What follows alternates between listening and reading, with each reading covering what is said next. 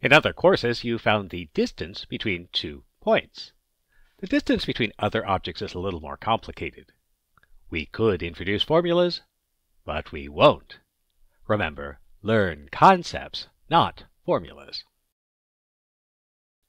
For example, let's try to find the distance between the point 3, 7 and the line y equals 2x minus 8.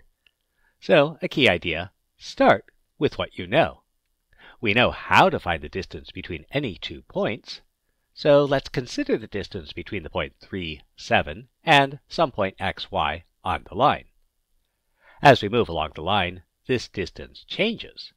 And remember, calculus is the mathematics of changing quantities. Now, what we call the distance between the point and the line is going to be the least value of these distances. So this is an optimization problem. So let's set it up. The distance between 3, 7, and xy on the line can be given by the distance formula.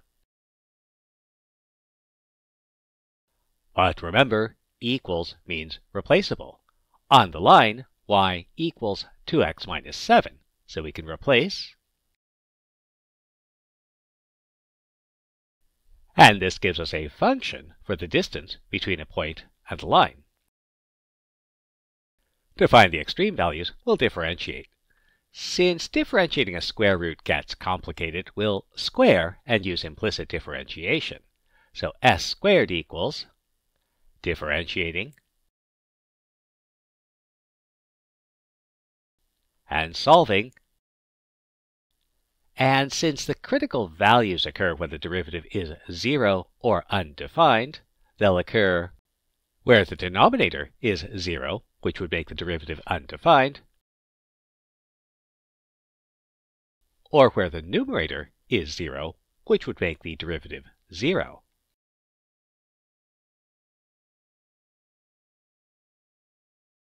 So remember, s is the distance between the point and the line.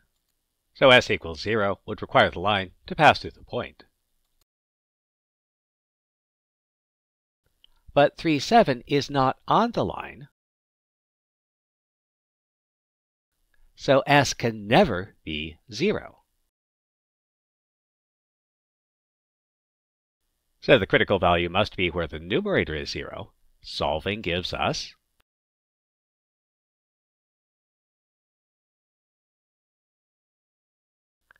and you should probably reduce this, but this isn't an arithmetic class. Focus on the calculus.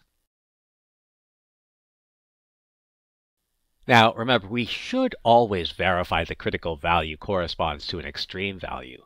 So we could use the first or second derivative test to verify that our solution 62/10 corresponds to a minimum distance. But from geometry, we know that there will be no maximum distance between a point and the line, so this critical value must correspond to a minimum. Since we want the actual distance, we'll substitute into the equation and find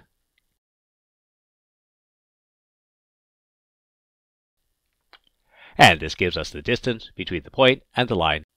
And again, you can reduce this if you want to, but this is a calculus class, not arithmetic. One of the advantages to the calculus approach is that while we use this to find the distance between a point and a line, nothing changes if we use a different curve. So let's try to find the distance between a point and a parabola. So again, the distance between our point and some point on the parabola will be, but equals means replaceable, so y squared equals 8x, and so we can rewrite this as, and again we want to find the minimum distance, so we'll find s squared and differentiate.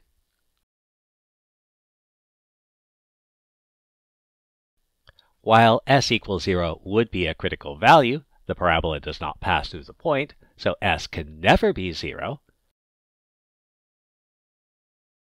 and so the only critical value will occur when the numerator is 0.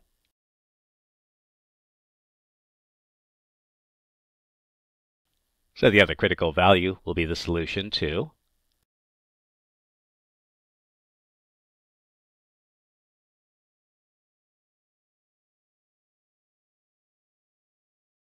and since we want the actual distance, we'll substitute into our distance formula to find